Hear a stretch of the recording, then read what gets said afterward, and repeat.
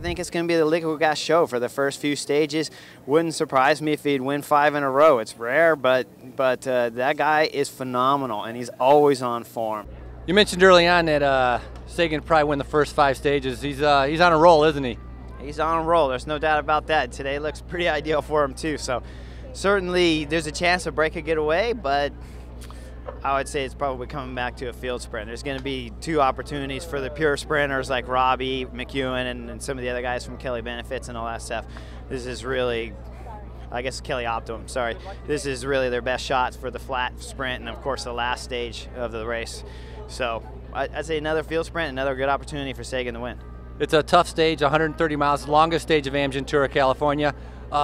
Your goals for today, and you mentioned about 3 other teams that should take responsibility. Are you hoping that your team will not have to take responsibility for today? Actually, I think we'll probably have to do a little bit of work today, because I think when you look at Liquid Gas, they've won 3 stages already. Certainly, I don't think they'll turn down a 4th, but they don't have the fresh guys to do 130 miles on the front. And certainly, I don't know if they're thinking Sagan for the GC. Nibali doesn't look like he has the form, so maybe today we got to do a little bit just to keep it close, and then when their guys get a little bit of rest, and they'll come back and take over. And I think you look at Garmin, us, and a few other teams will have to do at least a guy up on front to keep things somewhat close.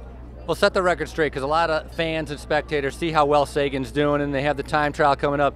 They still think he can win the whole thing. I haven't seen that out of him. He's a phenomenal kid. I love him. I'm a Sagan supporter, but if he pulls out Baldy, then he's not going to get past Chris Horner then.